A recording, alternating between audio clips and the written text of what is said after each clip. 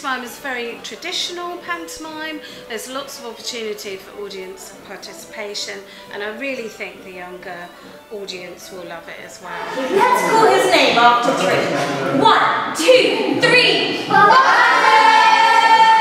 I say, hiya kids, you lot shout out, hiya bunnies!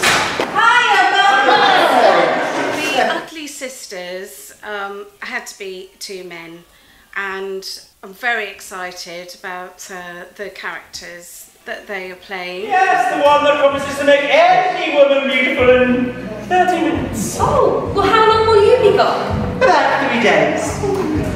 I'm Kevin, and I play the role of Griselda Hardup in the show, who's one of the Panto Dames, one of the ugly stepsisters, so very wicked indeed. And I'm Lee, and I play Mona Hardup, the other ugly sister in the pantomime, also wicked and cruel. We're very much enjoying what we're doing. In fact, it's been quite a challenge. We've tried different voices, haven't we? And different characters. We've been watching other shows where there've been comedy duos to try and get some inspiration from there. Dressing up for the role has been one of the strangest things that we've done so far. We go through all sorts of costume changes throughout the show, so we have riding gear, bedtime clothes, ball gowns, exercise wear, and the heels take some particular getting used to. Just watch!